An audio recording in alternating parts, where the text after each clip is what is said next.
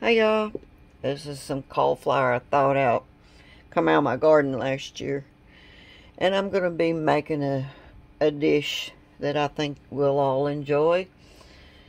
And the first step is, well, of course, thaw it out, rinse it, drain it really good, and then we're going to microwave it in the oven until it's tender with some water and salt.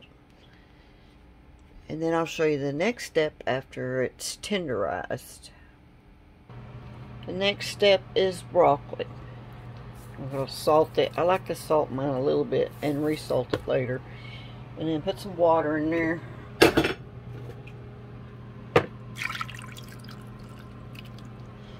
And then cover it, put it in the microwave to soften. We want all this softened. Okay, I'll show you the next step. Drain your cauliflower and mash out some water. Don't over mash because we're going to be using an emulsifier to see, I'm just barely pressing the water out. Don't overcook this. It's going to be like, let me show you how soft it is. Okay, still got a little water in there. Get that water out of there. Not too hard now because we're not mashing it yet. You don't want to overcook this, but we want it soft enough it's going to mix up. Okay, let's see how much water we got out of there. Look how much water we got out of there. That's a lot of water. Now the next step, I'll show you that. Next step, put it in a mixing bowl. This is a whole head. Okay, so you got that in there. It's still warm. It's not blistering hot. I'm melting some butter in the microwave right now. This is about half a stick of butter. Put that in there.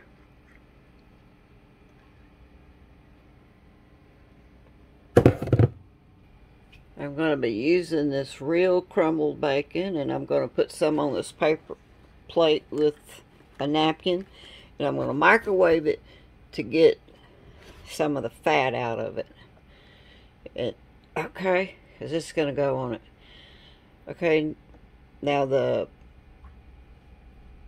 broccoli come out, and you want this broccoli soft so you can kind of smash it down. So microwave until it's pretty well soft so the stem's not too hard. I'm making two, so it's a handful for each one. That's what I'm using. You can use any kind of bacon. It needs to be crumbled though. I'm going to put this in the microwave to heat it some. Next, before we add our sour cream, we want to make sure we don't get this too runny. So we got our half a stick of butter in there and a whole head cauliflower.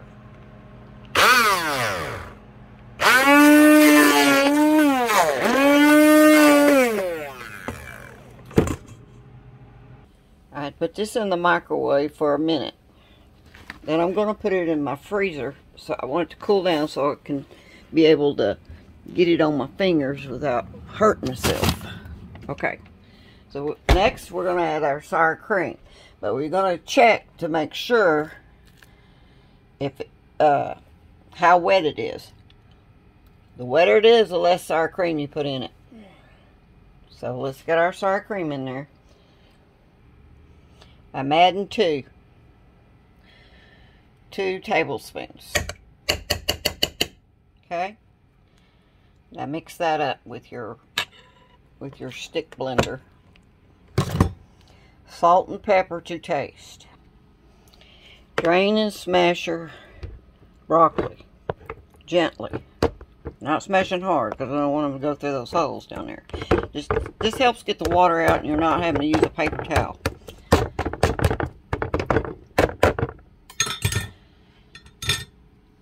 Next step, take my bacon out. It's cool enough.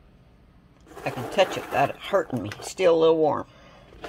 Doesn't have to be up there in the freezer very long. Okay?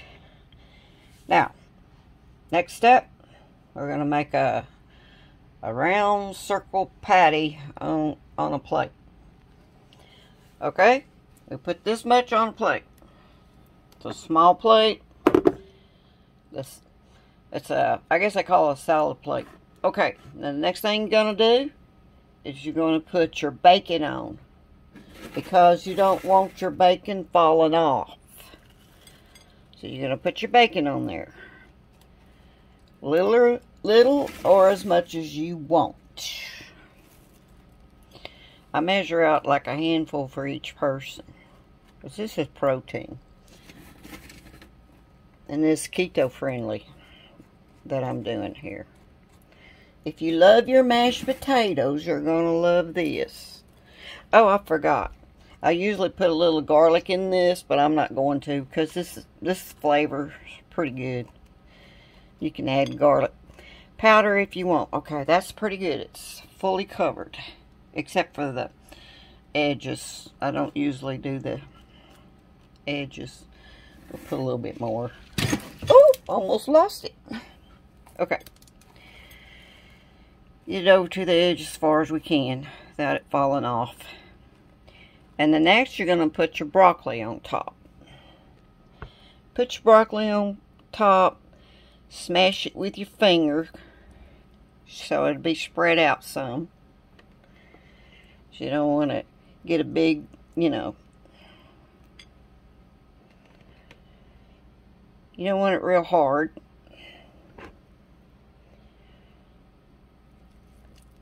Still a little hot. I didn't bother to rinse it or anything, but kind of break it up. You don't really want to get a hold of one that's big. You want to break it up.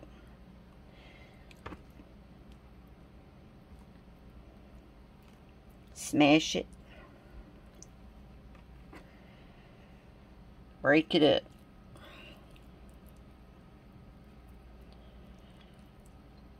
Okay, when you got all your broccoli on there, then we're going to top it with some cheese. I'm using this Kobe Jack.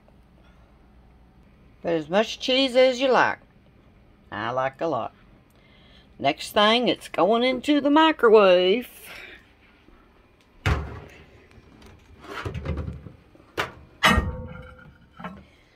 And we want to cover it. If you have one of these dome things, we want to cover that. And then you're just going to do it for like a minute and a half. Depends on your wattage in your microwave. I hope y'all will try this. Use it for an entree. You could split it if it's too much. Put it with other meals or just eat it. I'm just going to eat this because I got the bacon on there, so I'm getting my protein. And it's a little high in carbs with, I got 2 vegetables on there. So, you got your cauliflower and you got your broccoli. This is so good. Let me cut into it.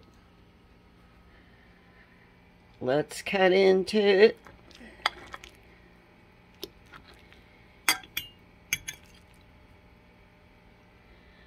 Ah. Look at that. Look at that. Oh my word. It's going to be so good. Me taste. Ah. Hot, y'all. Mmm.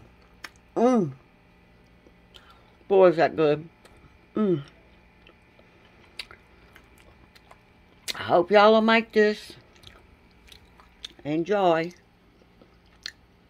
Bye.